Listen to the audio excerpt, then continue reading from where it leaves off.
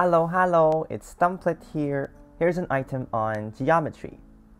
Take a look at the figure. We do have triangle PMO and some of the things that we're given with.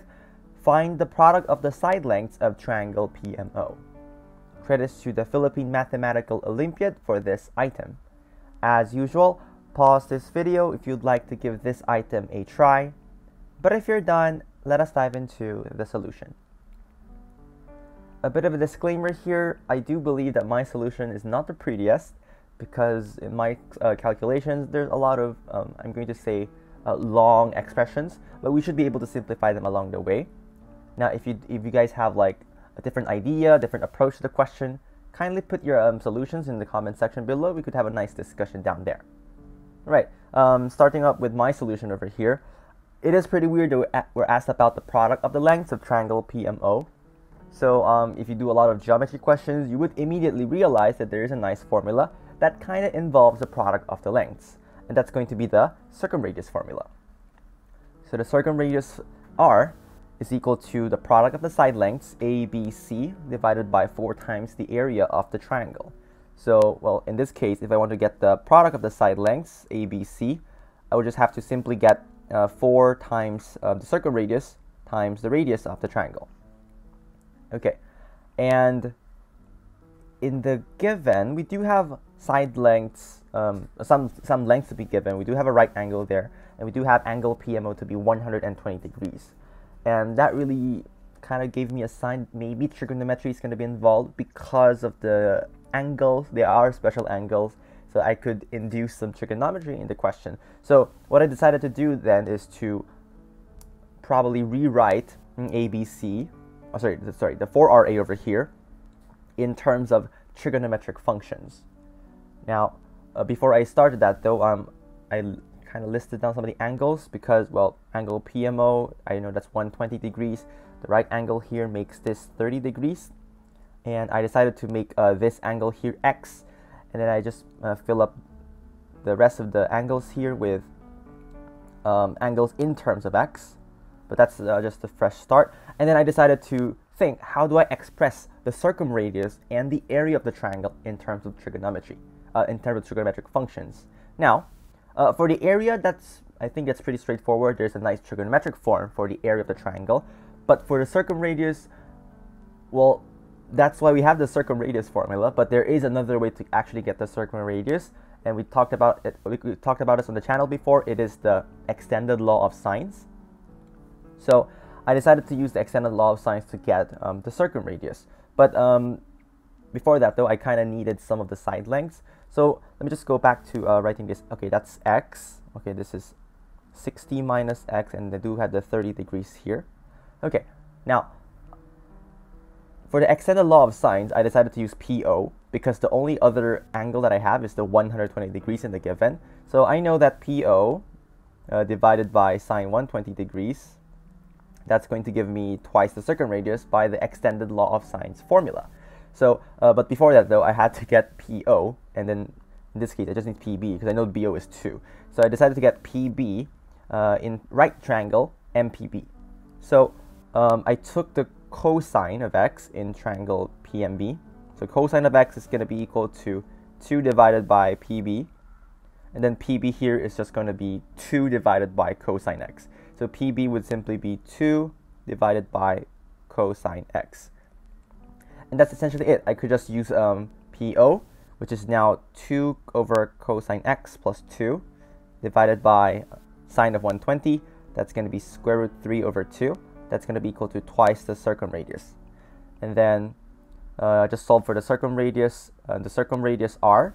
So that's going to tell me that the circumradius R is going to be equal to, again, not the prettiest thing in the world, but I just wrote it as simple as possible. This is going to be the expression for my circumradius. So again, my solution might not be the best, but you guys would kind of see that like a lot of things is going to simplify at the end. Right, next, for the area of the triangle, I decided to, at the start, I decided to use the 120 degree angle here and to use 1/2 AB sine theta. But I don't know what MO is, and it's not simple to get MO, so I decided to ditch that idea. I decided to use the angle X here to become my theta. So for the area of the triangle there, it's going to be 1/2 times 2 times this PO that I just got, times 2 over cosine X plus 2, and then sine of X. Right, the 2's cancel nicely, and well, this part, I just kind of multiplied the stuff together, and I'm going to get that the area of the triangle is going to be 2 tangent X plus 2 sine X. Right, and that's pretty much the simplest way, I guess, to write the area of the triangle. Now, that's the circumradius and the area done, and I decided to put them back in, and I'm going to reach that ABC. It's going to be this expression over here. So this expression, although it's not the prettiest, but it came from the just the 4RA. Now, I reached my goal of putting everything in terms of trigonometric functions, and now I'm trying to find what's the relationship between some of the trigonometric functions, because we do have the ABC in terms of trigonometric functions now. If I could find a relationship between trigonometric functions, I should be able to evaluate that. So I decided to get MB. Now MB here is 2 tangent X. How did I get that? Because I took tangent of X in triangle PMB. I'll get that tangent of X. It's going to be equal to MB over 2, and that's pretty much obvious now. MB must be 2 tangent X. Okay? Next, I decided to use this 30-degree angle here, right? Because I haven't used that yet technically. And what I decided to do is to draw a perpendicular, or the altitude, to MO. Now, that's going to give me a nice implication here, because this would be 60 degrees, because let's just call this point C. MCB is a right triangle now. In fact, it's a 30, 60, 90 triangle. So we know that the side lengths have ratio 1 is to square root of 3 is to 2. That's going to tell me that CB over here must be tangent X. Now obviously I could have gotten this just by taking the tangent of the 30-degree angle here in triangle MCB. Oh, not tangent, sorry, sine of 30. So sine of 30 degrees, that's going to be equal to CB divided by MB, which is 2 tangent X. Now, sine 30 over here, it's going to be 1/2. So, yeah, CB would have to be tangent X. Now, that's going to be the final piece in the puzzle for my relationship between angles, because in triangle CBO, that's also going to be a right triangle because of this right angle here, I could get the sine of 60 minus X. So, the sine of 60 degrees minus X, that's going to be equal to tangent X divided by 2. And here I have the nice relationship between the trigonometric functions. Because, well, obviously I could expand this using the difference identity, and hopefully this will be enough to make me get this part. Okay? So, we do have this expression now, and I decided to expand it with the difference identity that I just mentioned. So, by the difference identity, this part is going to become square root 3 over 2, so sine 60 times cosine X minus cosine 60 times sine X, and this would be equal to tangent X, I'm going to write it as sine X divided by cosine X, and then times the 1/2 here. And then I could multiply both sides by 2 to reach this square root of 3 cosine X minus sine X, and that's going to be equal to sine X divided by cosine X. And I got this, I mean, yeah, I do have the nice trigonometric relation, but I kind of realized that this part can be written in a better way based from what I have here. So take a look here. I could move the sine X to the other side. So I'll have the square root of 3 cosine X is equal to sine X plus sine X divided by cosine X. Take a look, both have the sine here, so I could divide both sides by sine. So if I divide both sides by sine X, the right side becomes 1 over 1 plus cosine X, which is exactly that.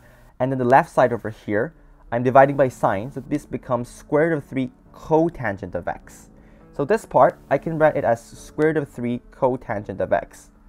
And this, I think this is going to match very well with the tangent over here. And that's what I decided to do, right? So this part becomes square root of 3 cotangent x. So next, just simplifying further, square root 3 times square root 3, that's just 3. So this part just essentially cancels out. So this part becomes 2 cotangent of x. Multiply everything out, it's actually going to give me ABC to be 8 tangent x times 2 cotangent x. Tangent times cotangent is just 1. So this part just becomes 16. And then 8 sine x times 2 cotangent x. Well, cotangent x, that's cosine over sine. So this part just becomes 16 cosine of x. So in fact, if I want to get what ABC is, I just have to get what essentially what cosine of x is. And I believe I could get what cosine of x is from this part. This is the nice relationship. Take a look, we do have an expression, an equation in terms of just sines and cosines. We know that the sine is expressible in terms of cosine, so it's essentially just an equation in terms of cosine x. So that's going to be the agenda here. So I try to go back to the formula, go back to the equation. What is it? It's this one, highlighted in green. So we do have the square root of 3 cosine x minus sine x. That's going to be equal to sine x divided by cosine x. Okay, and I could multiply both sides by cosine x, square root of 3 cosine x squared minus sine x cosine x, and that's going to be equal to sine x.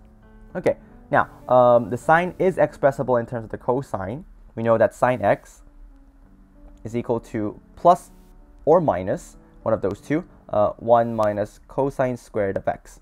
So a little bit ambiguous here. We have to determine the sine. Let's just go back to our figure. How did we define the value of x?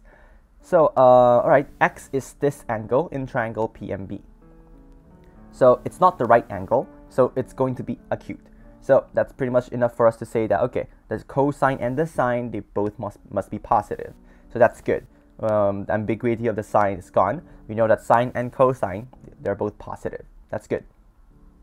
Okay, so just to simplify my work here, I'm just going to let u to be cosine x. So essentially, I'll have the square root of 3 u squared. I'm going to put the sine x and the cosine x to the other side.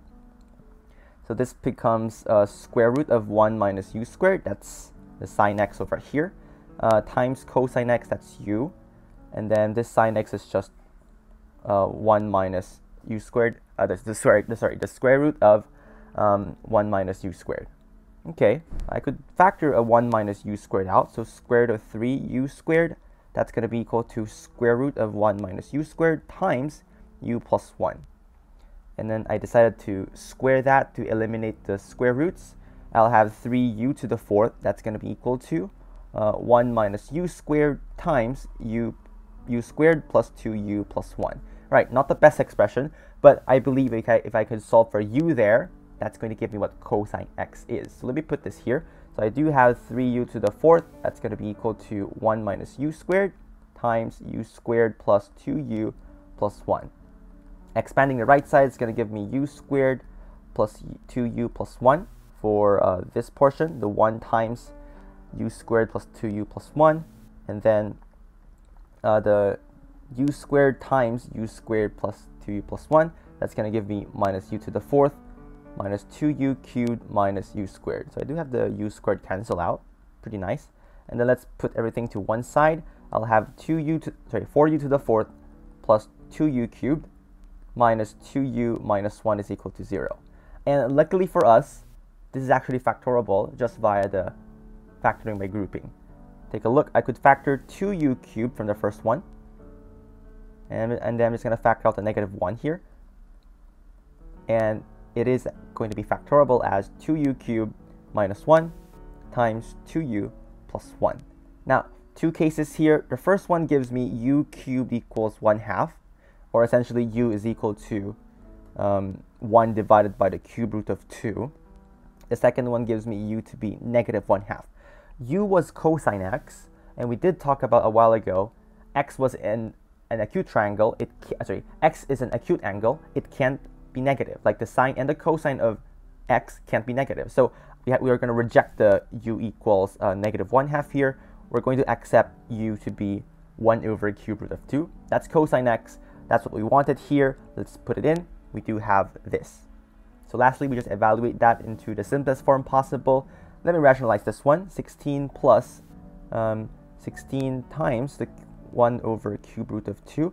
Rationalizing this by multiplying cube root of 4 in the numerator and the denominator. So 16 plus the denominator here becomes cube root of 8. That's 2. So 16 and the 2 cancel out. Just give me an 8. And then cube root of 4 remains as so. And that's going to be the simplest way for us to write the product of the side lengths ABC. And this will be our final answer. Hopefully you guys learned something new from this video, and I'll see you in the next one. Bye bye.